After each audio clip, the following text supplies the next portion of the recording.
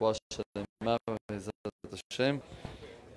to make a short class today, because I'm having also another class upstairs. All right? So,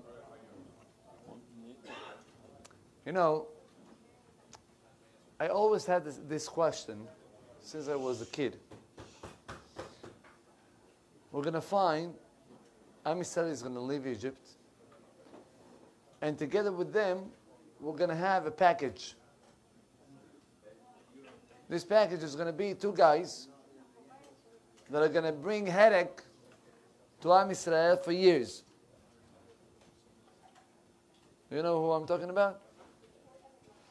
There were two guys that left Egypt, that already before they left Egypt, they made a lot of issues to Moshe Rabbeinu. And after they left Egypt, they were the cause of all the reasons why Am Yisrael made different sins. These two guys were the Tan and Aventura. And these two guys were the two guys that were fighting between them. And then Moshe Rabbeinu, back in the days, he told them, why are you fighting? And then they answer him back, you telling me not to fight when you killed yesterday the Mitzri? And then Moshe Rabbeinu said, Achenu da'a davar, and he understood that he had to escape. Rabotai, the Tan v'Aviram, they're going to be troublemakers. Oh, what are troublemakers? Right? So I don't understand. We spoke about it, that the Torah writes, V'chamushim alu b'nei Yisrael me'eretz Mitzrayim, only 1/5 came out from Egypt. What happened to all the rest of the 4/5? They died in Makat Hoshech. Makat Hoshech, Borei Olam killed up all of the Jews that didn't deserve to leave Egypt. So I ask you a question, 1 second. Why you live there, these two guys? The Tan Aviram, you being such a problematic guys, because of you, all the galut, all the problems that is going to happen later. What happened with Moshe Rabbeinu? You know for how many years Moshe Rabbeinu had to leave outside his country? Over 60 years. And most of his life.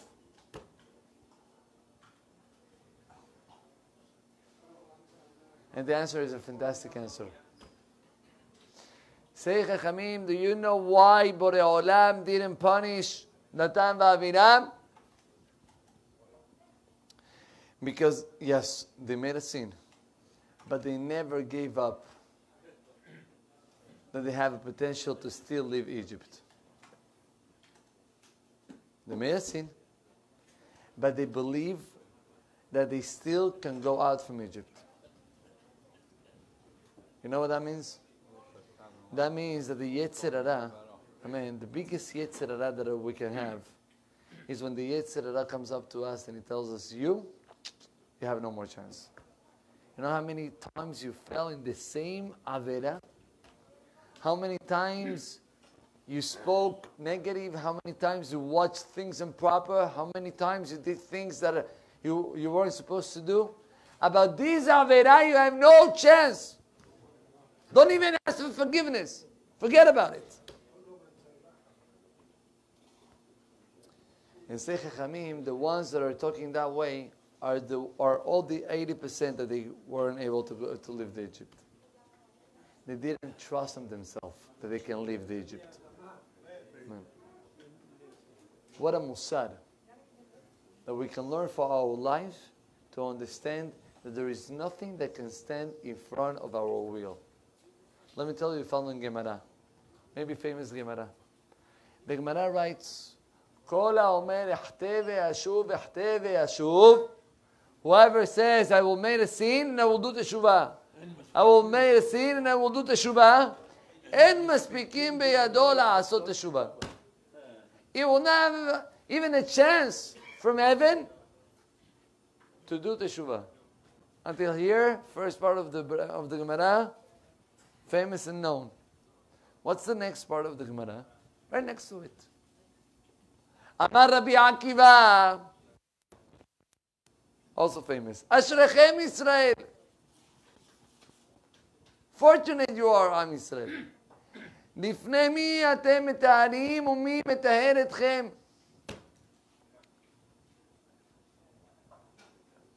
And Rabbi Akiva compares Am Yisrael to the mikveh.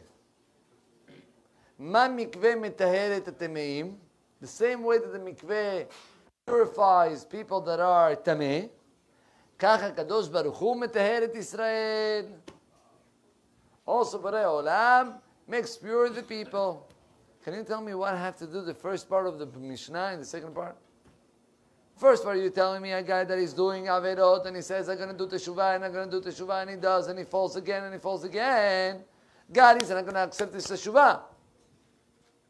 Second part of the Gemara is, Rabbi Akiva tells us that the Hashem is like a mikveh. מה הקשר? רבותיי, beautiful. It's such a... Rabbi Akiva disagree with the first part of the Mishnah, of the Gemara. Rabbi Akiva says, yes, whoever said out loud, I'm going to make a sin and I'm going to do teshuvah and again I'm going to make a sin, I have no doubt Hashem is not going to accept this teshuvah. But whoever failed, he did a terrible sin and he did teshuvah and he wanted to keep his teshuvah, but he fell again. And again he's doing teshuvah, but the third time he fails again. Says Rabbi Akiva, Ma mikveh metaher et hatemeim. Do you know how many people can go to one mikveh and to get pure? How many people they can dip in a mikveh and to become pure?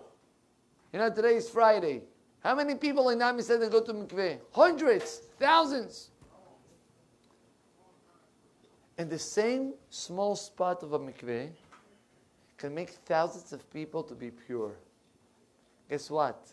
Also the same guy that became tamei, he touched a dead body and he goes to the mikveh. And he comes out and he touches the dead body and he enters again to the mikveh. Helps? Sure. And the third time he touches the body and he enters to the mikveh. Helps?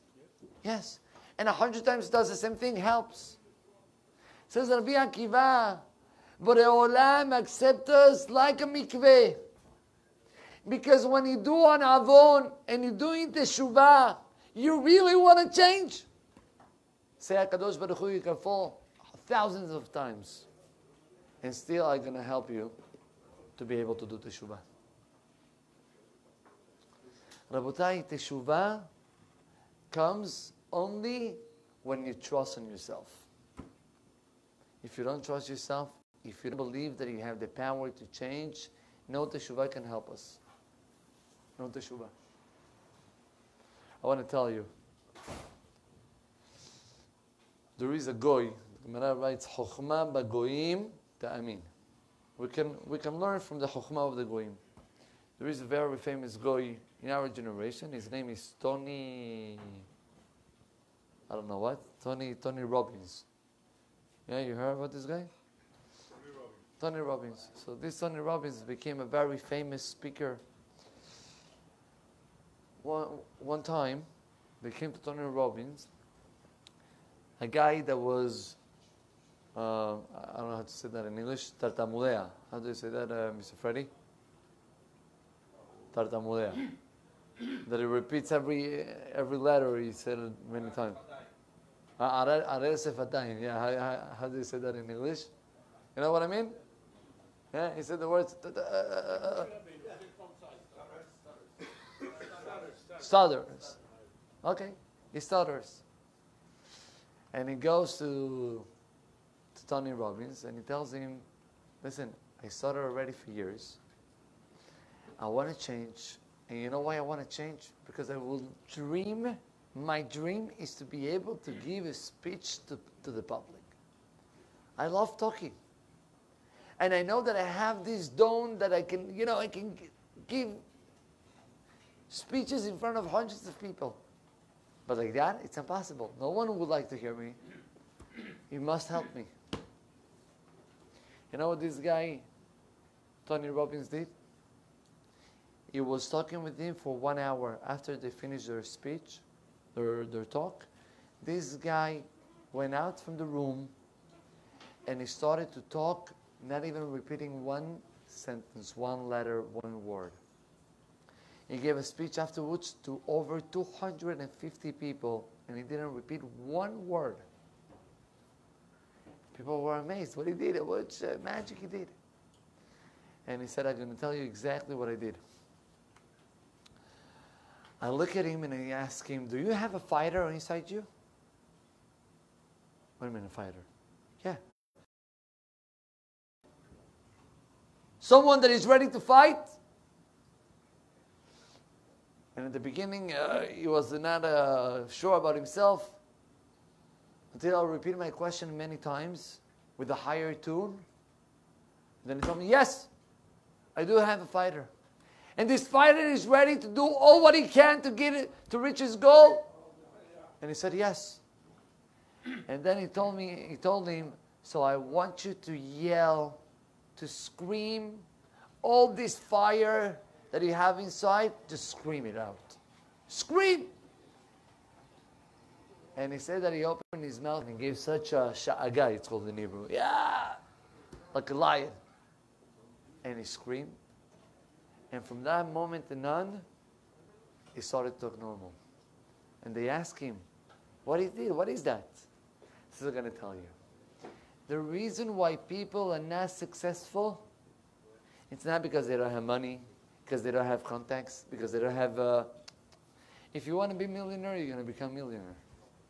If you want to become successful in one area, you're going to become successful. Doesn't matter which type of house you grew. There is only one thing that blocks us. There is back in our head, in a certain moment, something that tells us, this you cannot pass. It's too big for you. There is a hole, or there is a wall that is blocking you to reach to the goal. And only at the moment that you believe in yourself that you have the power to break that wall, to decide that no mountains are going to stop you to reach to your goal, you're going to be able to reach to there. Rabbi, go and ask the people that got to the success. Famous people, if you want to call that success. Rich people, if you want to call that success. Whatever you want to call it. Or even Amavdir ben Kodesh, the whole people that became Talmidei Chachamim, knowing the whole entire Shas. Rabbi Chaim Kanievsky, I told you that many times. Rabbi Chaim Kanievsky, as a young child, this story I heard it from one of his friends at school. He told me, when I was at school with Rabbi Chaim Kanievsky in the same classroom, the guy was the worst kid in class.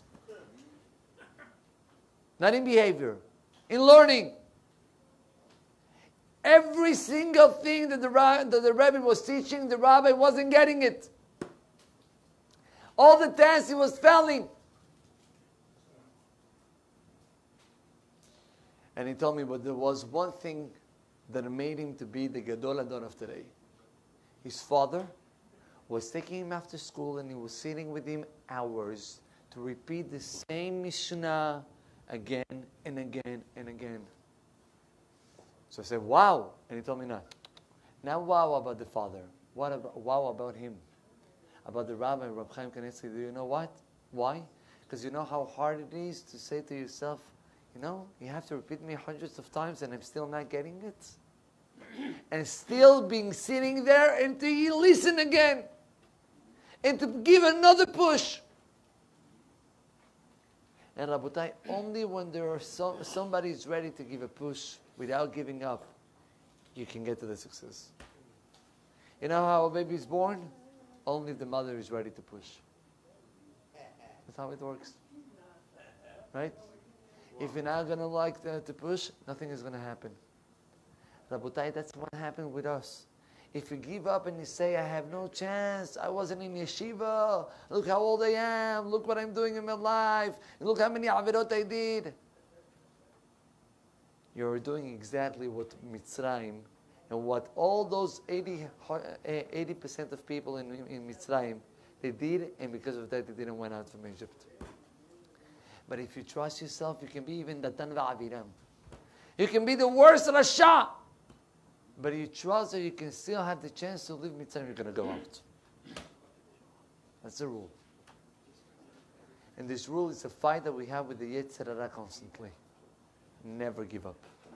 ברוך אדוני לעולם, אמן ואמן. רבי יחנן בן יהושע אומר, רצה הקדוש ברוך הוא לזכות את ישראל לפיכך. נאמר להם זו לא מצווה שנאמר אדוני חפץ למען צדקו ידיד תורה וידיד.